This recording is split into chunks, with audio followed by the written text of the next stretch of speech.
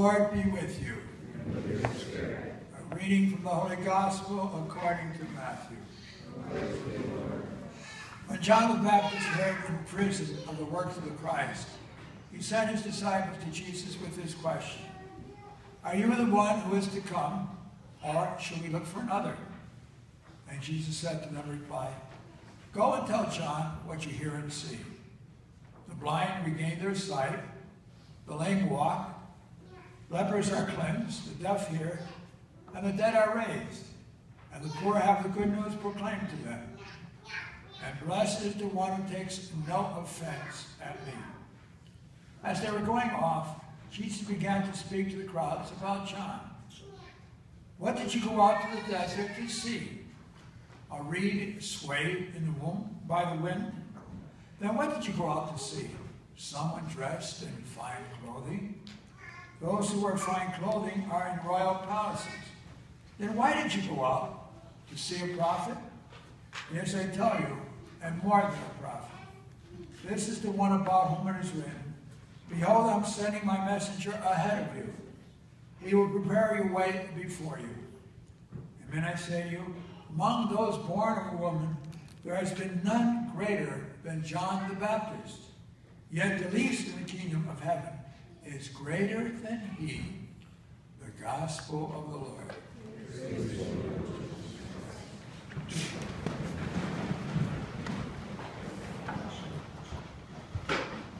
If you ever were a child, or if you have children, and you're going on vacation, and you're going for a long time, what do they say? Are we here yet? Are we here yet? Then you go about 10 more miles and they said, are we here yet? Then another 10 miles and all they're saying is, are we here yet? Then finally they get to the destination and you say, was it worth waiting for? Was it worth waiting for? Those are two questions on the mind of John the Baptist today.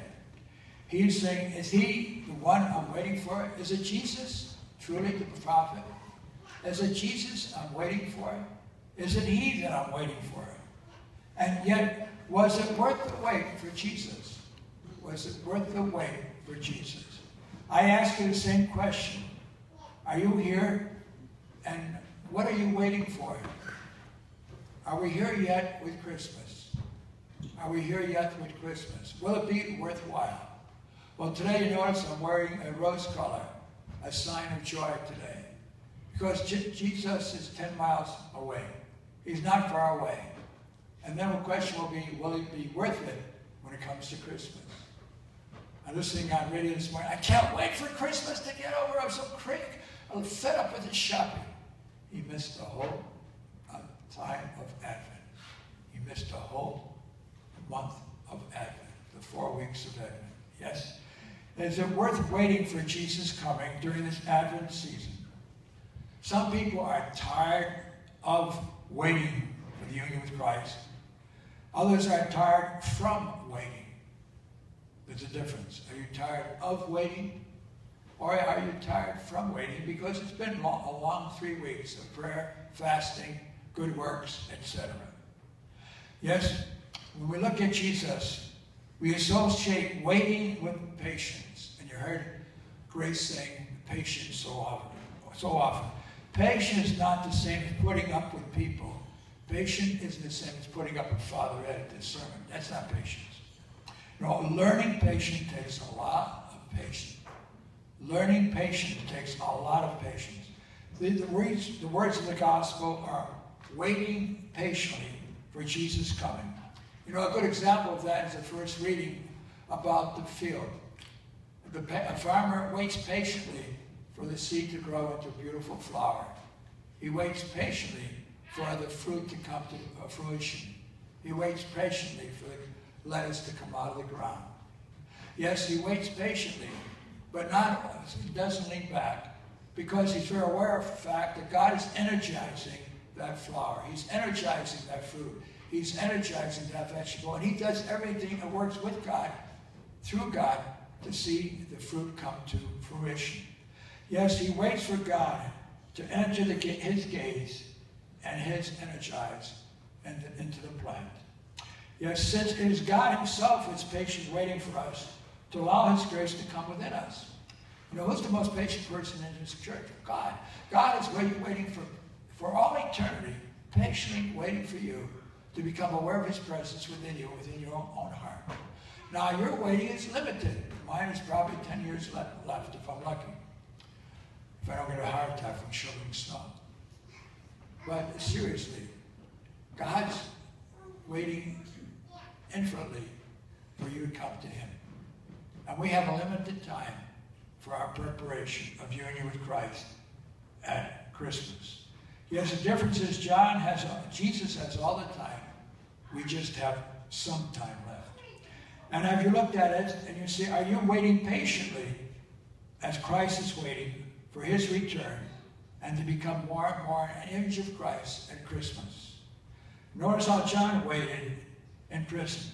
Did he wait dejectedly? Did he wait solemnly? No, he waited joyfully. And he said, are you the one? Are you the Christ, the ones that we're waiting for? He's joyfully, right in prison, joyfully waiting for Jesus and expecting Jesus. And Jesus fulfills his prophecy as we read in the first reading. He said, the blind see, the lame walk, lepers are cleansed, the deaf hear, the dead are brought to life, and the poor have the good news preached to them.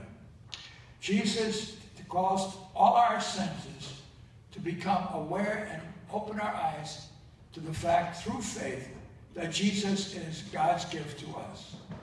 Jesus opens our eyes to see all clearly in the circumstances of our life today. A couple days ago, yesterday I think, the day before rather, I got an email from a lady called Stoughton, Elizabeth Stoughton. She wrote to me, she says, 54 years ago, I'm a Protestant, I'm still am, I'm a born-again Christian. But 54 years ago, I was living with my husband and having a marriage problem. This is 54 years ago. And I'm not Catholic, but someone at St. Thomas in your parish told you to go see me. So, you know how shy I am. So I went to see her, and I sat down and I said, well, and she told me what I told her. That I told her to go to Catholic Charities in Torrington and get some marriage counseling. She says, because of that, I did divorce my husband because of mental conditions. And now I've been married a second time for 48 years, and I have great-grandchildren. I just want to say thank you to you. Why I thought of you 54 years later. Maybe she saw me on television, maybe she heard me on radio, whatever it is. Like somebody called me yesterday, she heard me on radio Saturday. But I just want to say thank you. And if I want to become a Catholic, I'd come to see you. Now, there is God's grace working in the ordinary circumstances of their life. One thing I learned in priesthood, the more often you help a person, the less thank you you get. The people that are most thankful are the people that I've only helped once in my life, and I'm not aware of it at all. And all through my life, I get emails, I get letters, I get telephone calls saying, Father, I want to thank you for something. I said, what are you talking about? It's amazing. The person you help once never forgets. The person you help all the time forgets to say thank you often. But what I'm saying is, Jesus opens our eyes to become aware of his presence and the goodness of our person. Jesus opens our ears to hear the word of God and the cries of the poor. How often I get a telephone call, or this Friday when we have our food share, there'll be over 100 people that I will hear the cry. And we will give them 100 loaves of bread, we'll give them 100 hams, and non-perishables and perishables. And you hear the cry of the poor. And Jesus says, he is on our way, because he's the way, the truth in our life. So he's there along our way. And he brings us back to life, as he did. Whenever we go to confession, like we will Tuesday night, he'll bring us back to life with the sanctifying grace. So when we come up to Holy Communion, we are filled with God's life and not filled without God's life, maybe in a mortal sin. Yes, Jesus comes and he opens our ears, opens our eyes, is our way, and he brings us back to bring us back to life. And he does prepare the way of the Lord. And he prepares the way of the poor for the poor. He prepares the poor for his way. Yes, what happened in the first reading, Jesus happens in the gospel, and what happens in the gospel happens every day in our life. Yes, to experience the signs of his creating. But you have to be prepared for Christ's coming.